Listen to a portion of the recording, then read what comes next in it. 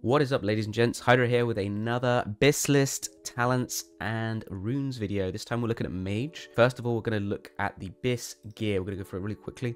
Keep in mind that the mindset again here is we're going to look for maximum stamina and intellect.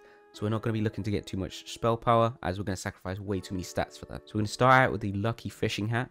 Next we've got Spectral Necklace of the Eagle, Sage's Mantle of the Eagle, Cutthroat's Cape of the Eagle, and then the Black Velvet Robes.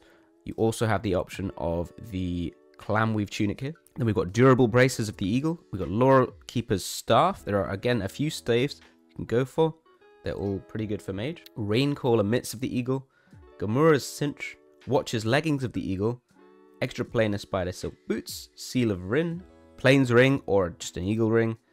Arena Grandmaster. Insignia of the Alliance. And then Dancing Flame.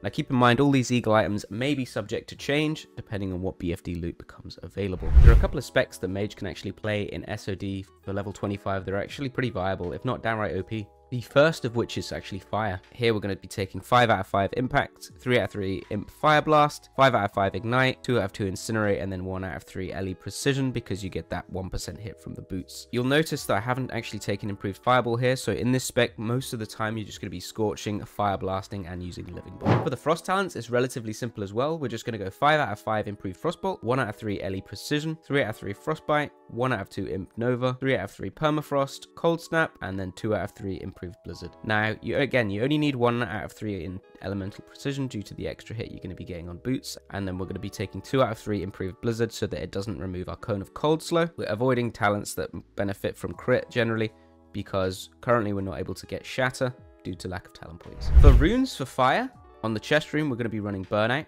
Early on we won't be able to get that much critical strike chance, so Burnout really helps with that and allows us to proc the ignites. Leg rune is just going to be Icy Veins. Very tough to beat this one. You have potentially the option of Living Flame as well, but this doesn't look very strong. So Icy Veins is the clear winner. And then for the hand rune, it's got to be Living Bomb. There are no real other choices. Mage runes are relatively self-explanatory, as each one is going to be 1 for Arcane, 1 for Fire, 1 for Frost, and 1 for Healing. For Frost, the runes are just going to be Fingers of Frost, Icy Veins, and Ice Lance. These are all pretty much a no-brainer. There's not really that much choice to be had. They're all really, really strong, and I recommend you don't really deviate from this.